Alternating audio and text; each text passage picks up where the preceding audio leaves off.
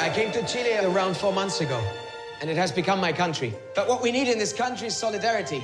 Venceremos! Venceremos! Hey!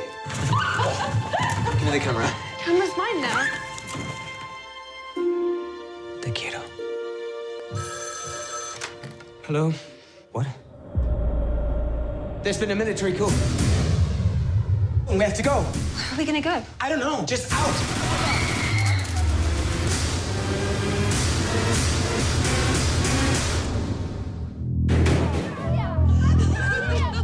You know where he is?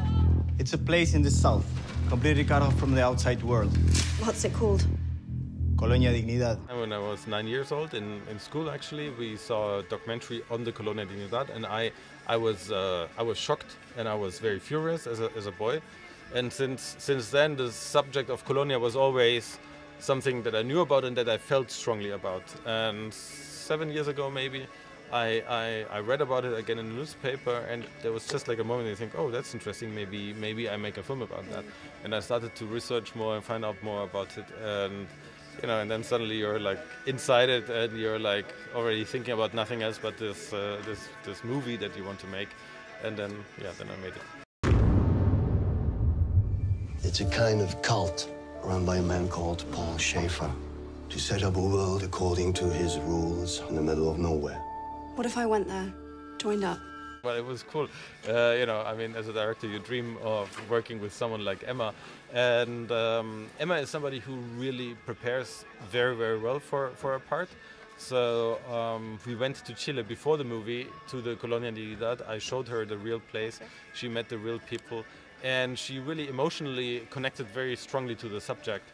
And this emotional connection and her commitment and her dedication and her preparation, just showed you how professional she is. I mean, she's very young, but she has been on film sets forever.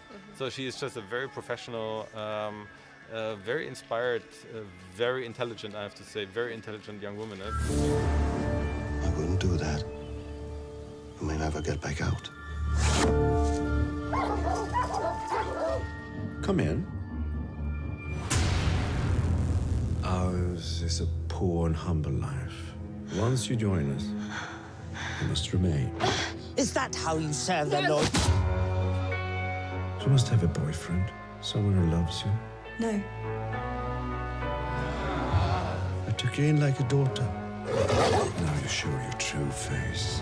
We shot more than half of the film in Luxembourg, and in our case, it was easy in the sense that we found fantastic locations in Luxembourg, and the place in Chile where the movie or where the story plays looks exactly the same way like Luxembourg. So that came in very handy.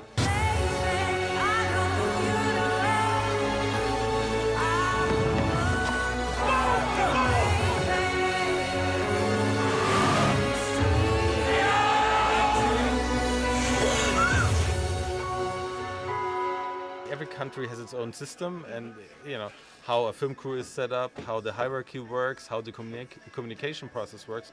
And so the difficult or the challenge in the beginning was to coordinate and to synchronize those two systems, the German system, the Luxembourgish system, and then we had people from South America as well. So to get all this together, it took some time, and it was a bit of a Babylon in the beginning, like everybody, thought in his own system. So we needed some, days in the beginning, but then once it worked, it was perfect. Oh, you think you made a mistake, that you shouldn't have come here.